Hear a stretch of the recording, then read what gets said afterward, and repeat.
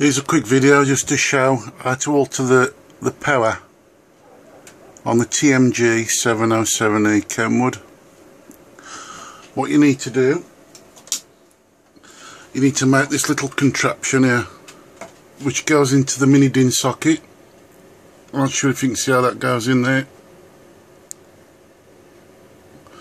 Well, basically the one side goes to pin 3 and the other side goes to pin 6, and then we short it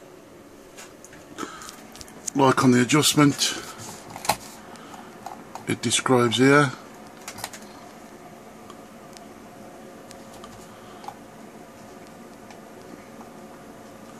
See if we can make that bigger.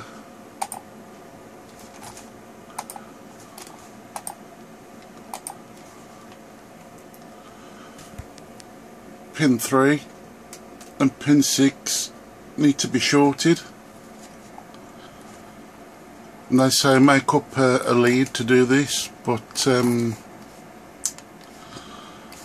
I've gone for the other option. This is looking at the pin from the plug itself. But all I've done, I've just got 2 bits of wire and I've shorted them with a bit of solder on the end. Now what you need to do is, I'll do if I can do this while I'm filming at the same time, you need to hold in those 2 while turning on. Bear with me. And then you get the letter T in front of the frequency to say you're in test mode. You then need to press the menu button to enable,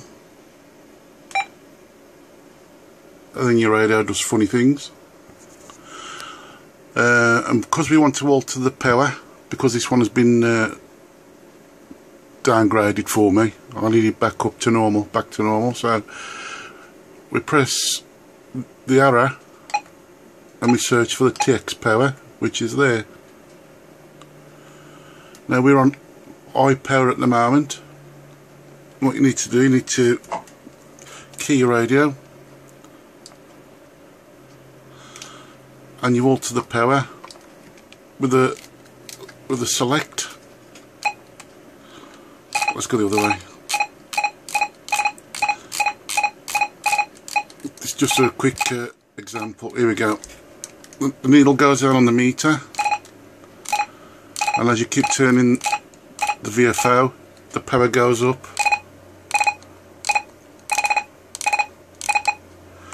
And you set it to where it needs to be.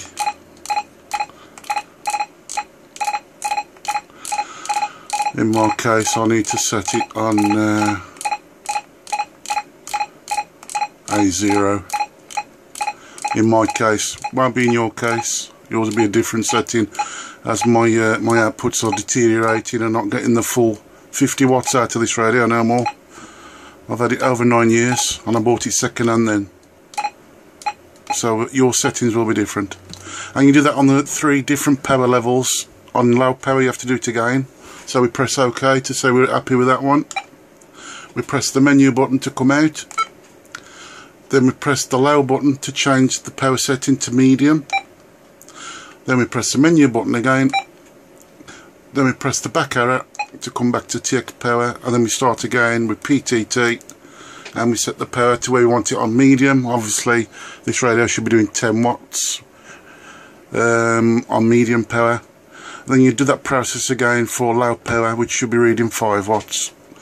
And that's how to go into the service menu, the engineer's menu, to turn the power down to the Kenwood TM-G707E. I hope that helps.